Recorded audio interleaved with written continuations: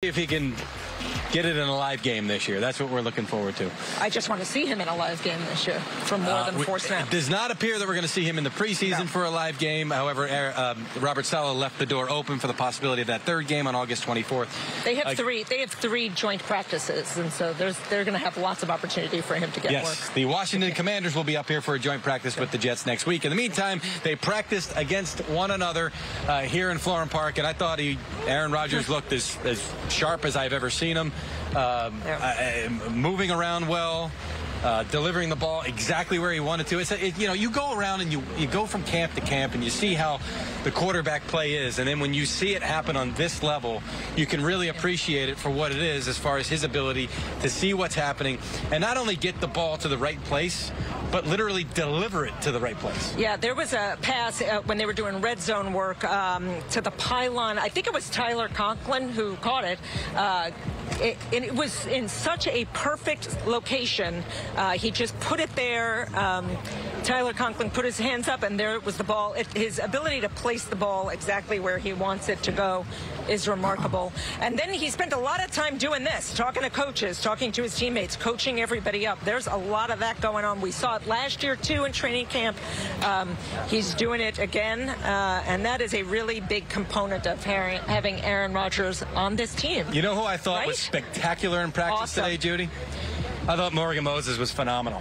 And welcome back. I know. It's fun to be back. It's fun to be back. It was your first practice at training camp today, right? Yep, first practice. How does the body feel at this point in your career?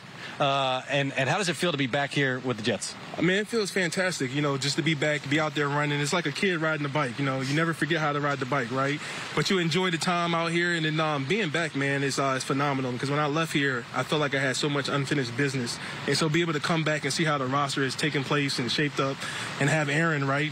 Like, Aaron's bro. We were just talking about him. Hell of a guy, man. Hell of a guy. Like we talk about the 1% in the league all the time, right? But like Aaron's in that 1%, but he makes everybody better around him, right? He challenges everybody every day.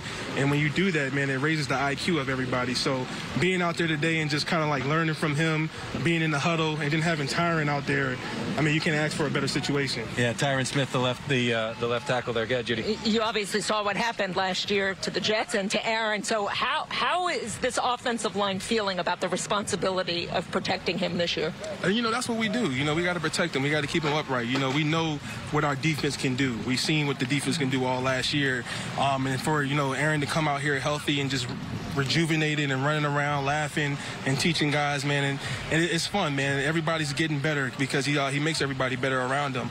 And so, we get challenged every day out there with our defense and how they fly around, all the different talents that they have out there. And so it's iron sharpens iron when we go out there every day. So you said that, he can talk to you and help you and let you know, like what's he's not telling you how to pass set or how, what is he helping you do as a tackle? I mean, he just sees the game a lot faster than a lot of other people do, whether it's the safety rotations or he's like, hey, man, this guy's coming, this guy's dropping, we're going to get in this protection. The way he operates every day, he expects greatness out of himself and he expects greatness out of everybody else. And I think when you do that, you make everybody better around you. I think I heard him say, like, G5 was running a route. He was like, hey, if the safety drops, make sure you just stand right in the middle of the field. And so when you say that to a guy, like, he's like, huh? But when he actually does it and he sees that it works, he's like, okay, like, I see the game, how he's seeing the game, right? And that's the beauty of it all, man. You see the game how he sees it.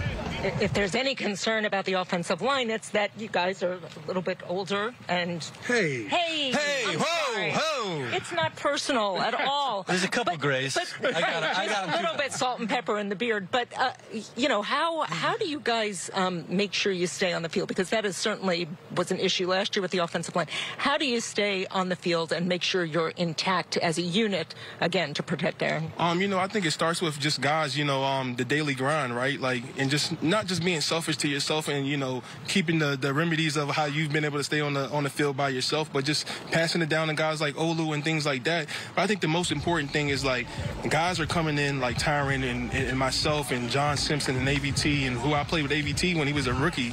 And just to see how he's taken off over the years, right? And, like, to have a guy like Olu come in there and just really, like, ask questions, right, and feel comfortable enough to ask questions. Because a lot of guys come in there and just say, I'm going to be quiet. I'm a rookie. I'm not going to say anything. But when you got veteran presence like Tyrann and myself and the AVT and John Simpson, and you can come in there and say, hey, like, how do you do this? How do you see this?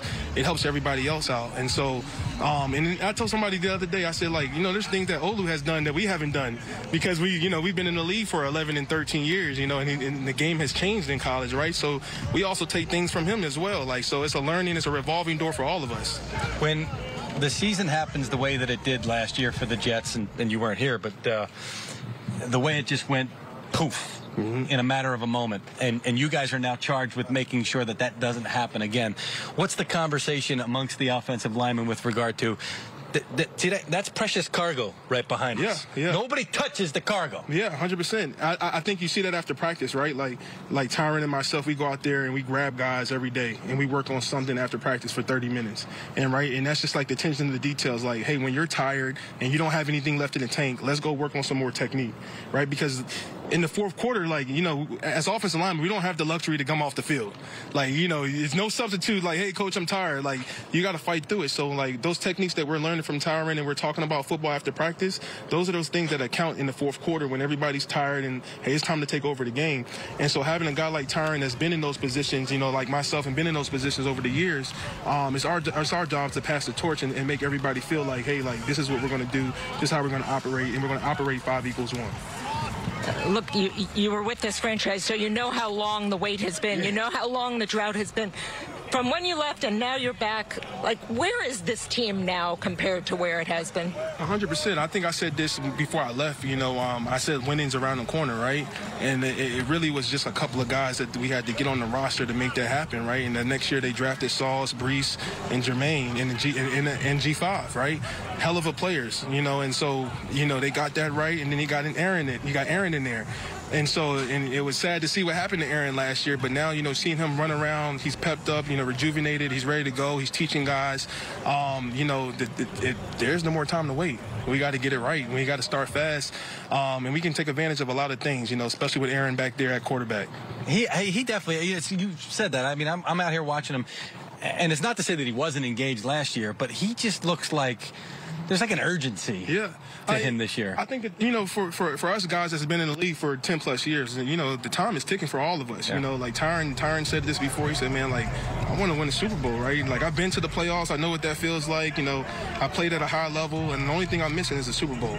And for a lot of guys on this team, time is ticking. Even the younger guys like Quinnen, who's like in year 6 or 7, but he's done a lot of losing here. He wants to flip the switch too. So, like, it's not just the older guys. It's all of us here that's been here for a while or has been here and came back. Like, there's a lot of things, a lot of expectations from all of us as individuals, but collectively as a team, we're all on the same page. How tall are you? 6'6".